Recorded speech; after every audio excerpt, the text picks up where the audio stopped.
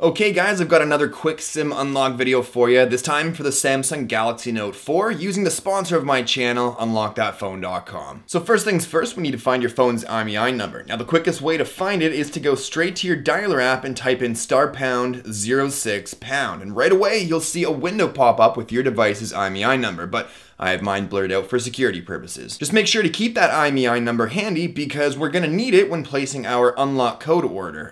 From there, you can head on over to unlockthatphone.com, and once there, the first thing we need to do is select the carrier your device is currently locked to. Now, my Galaxy Note 4 is currently locked to TELUS here in Canada, so I'm going to select TELUS. Then we need to select the manufacturer, which is Samsung, and after that, we need to choose the device we want to unlock, which is obviously the Galaxy Note 4. From there, we need to enter the IMEI number I told you to keep handy, and finally select the currency you'll be paying with, and then simply click the Unlock Now button.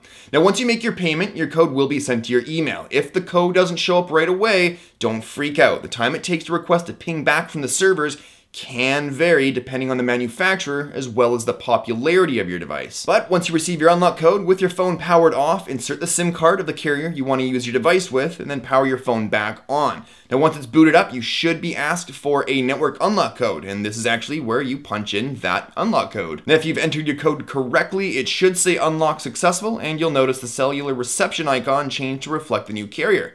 Now you may need to enter your carrier's APN settings. So to do that, simply go to your phone's settings, scroll down to more networks, then mobile networks, then access point names, and from there tap on the plus icon and enter the new APN settings. Once finished, tap the menu button and select Save. You might need to do a quick Google search or call your carrier for your carrier's APN settings, but other than that, your Samsung Galaxy Note 4 is ready to use with any GSM carrier worldwide. So to quickly recap one more time, in your dialer app, type in *#06# to find your device's IMEI number.